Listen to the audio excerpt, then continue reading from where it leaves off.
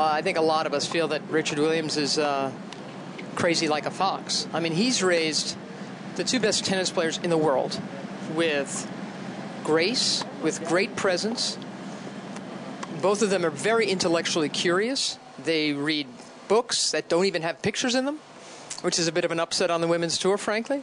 I was fortunate enough and blessed enough to have two parents, not only my dad but my mom, who just really cared about what we did and really wanted us to be better than them. They wanted us to make sure that they were better than what they did. And, you know, it's really great. It really is.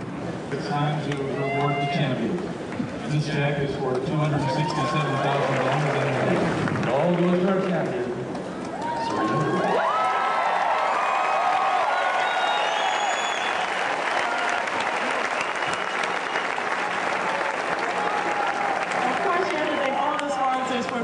Such a great event for women's tennis.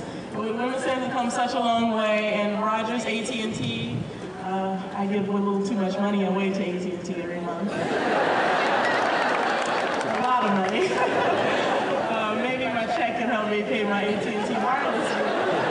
I was like in a dream world. Everything is happening around you, and it's just like you're there, but you're not there.